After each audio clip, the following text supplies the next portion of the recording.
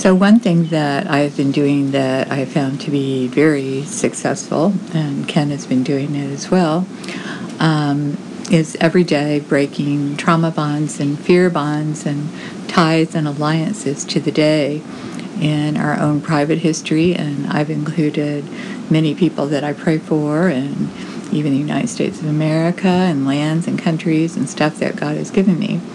Now, one of the benefits of that is you don't even realize it, but you have trauma bonds to seasons and even particular days, and you don't even realize it, and it's causing you to maybe think thoughts or do things or react a certain way.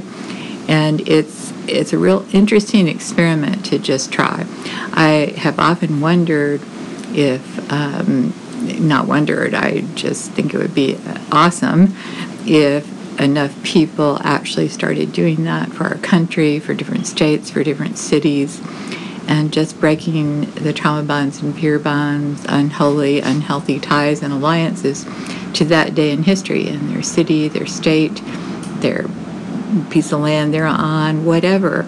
And it would begin to actually cleanse time.